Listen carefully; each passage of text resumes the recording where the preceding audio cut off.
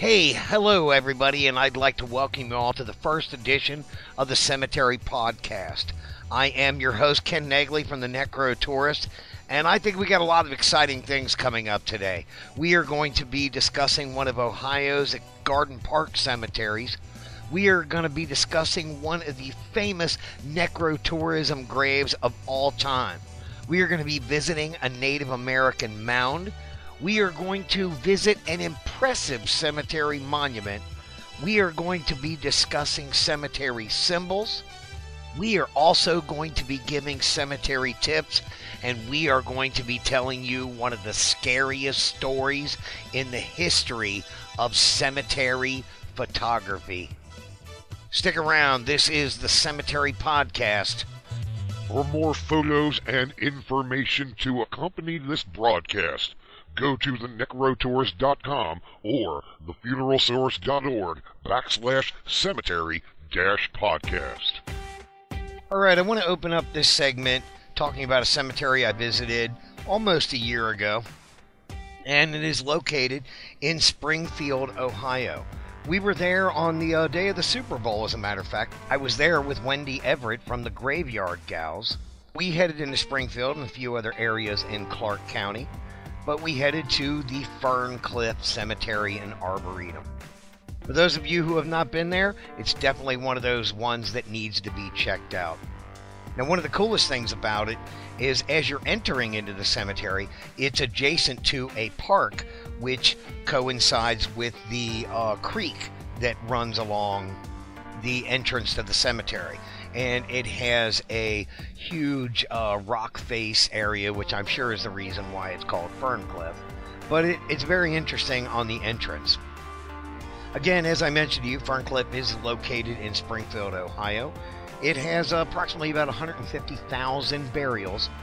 It was established in 1863 with only 70 acres, but it is now expanded to 240 acres. Some of the features that are there is the pet cemetery and crematory. They also have the Soldier Circle, which was pretty cool. There is 208 Civil War soldiers there, and all those guys had to be the equivalent of honorably discharged, which was called the Diploma of Patriotism. Also in that area, there is 4 cannons around, and there is a 9-foot statue that was done by Henry Lowe, but oddly enough, it's based on one of the Baileys of Barnum and Bailey fame. So, interesting fact about that statue next time you pay a visit.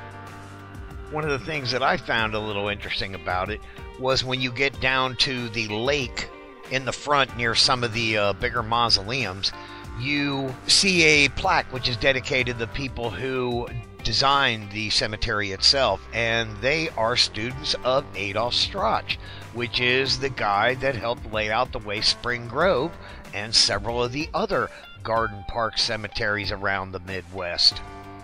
You know, there's quite a few famous burials there.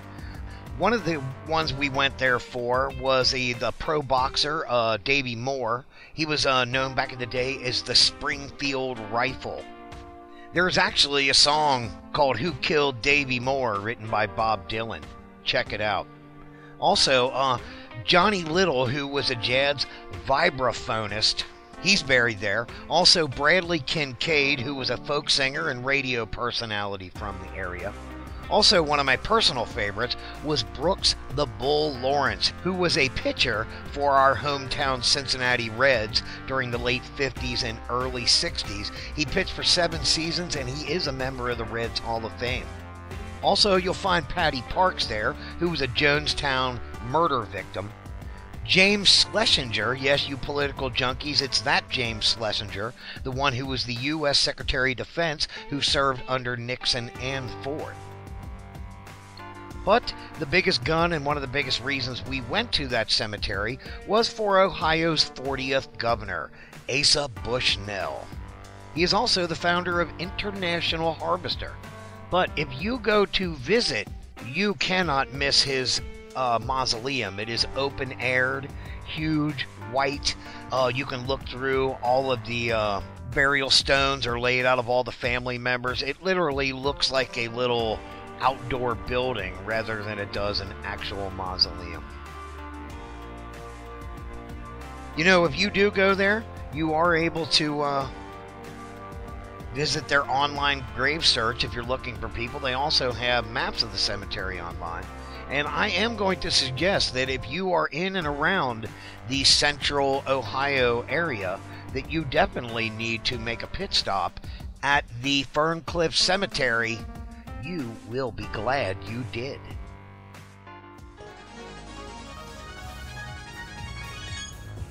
Hey, here's a travel tip from us at the Necro Tourist.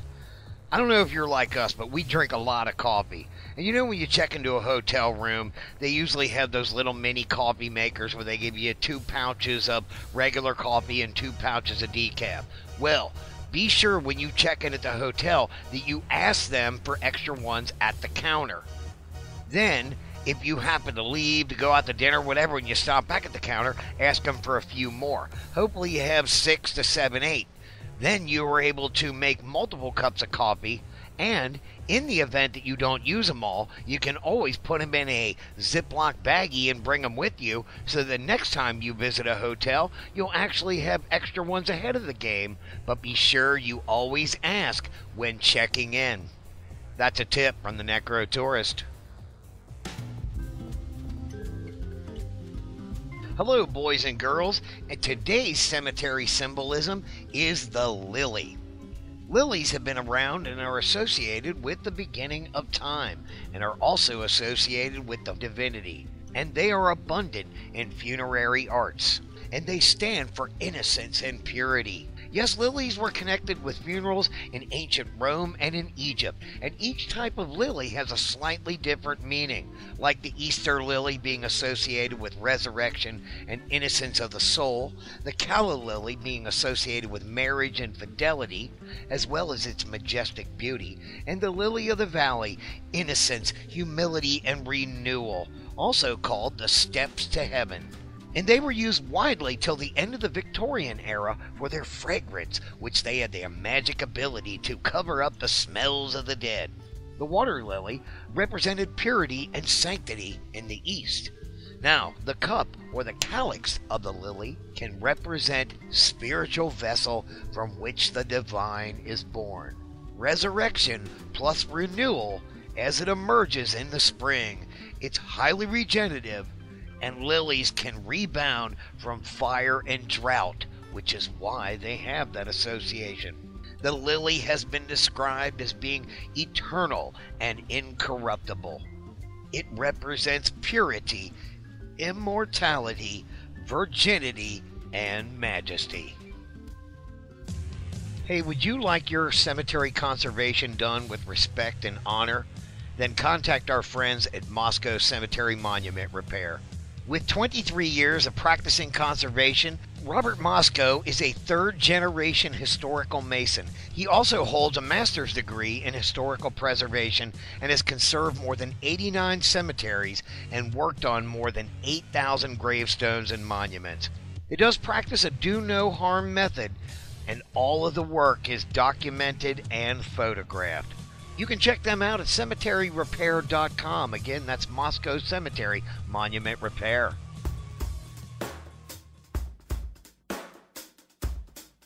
Hey, welcome back. Hey, right now I'd like to tell you about one of the top 10 Necro Tourism destinations in the United States.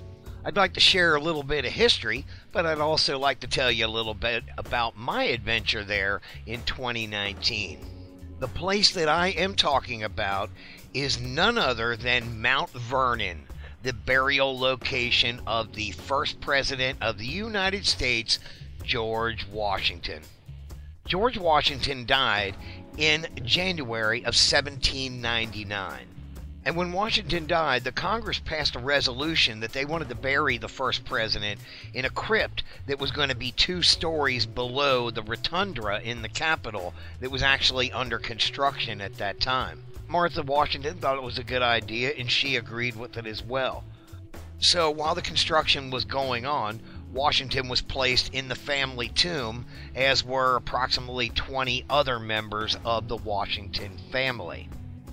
Now, George Washington himself requested in his will that the family build a more elaborate tomb than the older tomb that they had overlooking the river. As a matter of fact, to quote him, the family vault at Mount Vernon requiring repairs and being improperly situated. Besides, I desire that a new one of brick and upon a larger scale may be built at the foot of what is commonly called the vineyard enclosure. And again, that was in his will. So around 1830, it was the 100th centennial of George Washington's birthday. So conversation was taking place again about having him buried in the rotunda of the Capitol, but again, that never happened. But another thing happened in 1830 was the Washington vault was vandalized and broken into when thieves were trying to get the skull of George Washington. Yes, you heard what I said, trying to get the skull of George Washington. Well, their plan failed because they ended up with the skull of his grandfather. After that happened, the grandson of George Washington, John Washington, decided to go ahead and build the tomb, or the vault rather, that we all see now, the family vault. So the Washingtons and the rest of the family were moved to this new grand brick enclosed vault in 1831. Now the sarcophagi that the Washingtons are in now were installed in 1837 and their bodies were placed inside. Now as you approach the main vault, there are two obelisks that are enclosed by black fences. Those are actually the markers for John Washington and his wife, as I mentioned, who was the grandson of George Washington, who actually had the vault built. Now, one of the other things that's on the grounds of the Mount Vernon estate is the slave cemetery. The slave cemetery is interesting because there's several few things on that. Number one, there is a slave marker that identifies, this was done in 1929. This was a slave marker that recognized all the slaves that were buried from 1760 up until 1860 during that time period. Well, later on, excavations were done in that slave cemetery, and in 1983, researchers did more research and created a marker on the burial grounds. So the slave cemetery is a separate entity in of itself and needs to be checked out as well while you're on the Mount Vernon estate. Now, part of what I was mentioning about the marker that was put there for the slaves in 1929, that was done by the Mount Vernon Ladies Association. Now, they're a very important organization because once upon a time, the Washington family fell on hard times, that is, and in 1838, the Ladies Association purchased the property that is the Vernon estate, or Vernon Manor is, had it restored, and then allows it to be what it is and operates the things that go on now. As a matter of fact, they have tours there every day of the year, a tradition that was actually started by George Washington himself. Daily tours being available at Mount Vernon. Now, obviously, there's lots of things you can check out on the estate, you know, the slaves' quarters, the actual house itself. You can go on guided tours. You know, of course, knowing what I do with the Necro Tourism, I was more concerned with the cemeteries and the burial areas. Mount Vernon was put on the National Historic Landmark list in 1960, and it became on the National Registry of Historic Places in 1966. You know, it costs about $25 to get in, and if you are able to visit, it is definitely worth your time and a Necro tourist destination that definitely needs to be visited.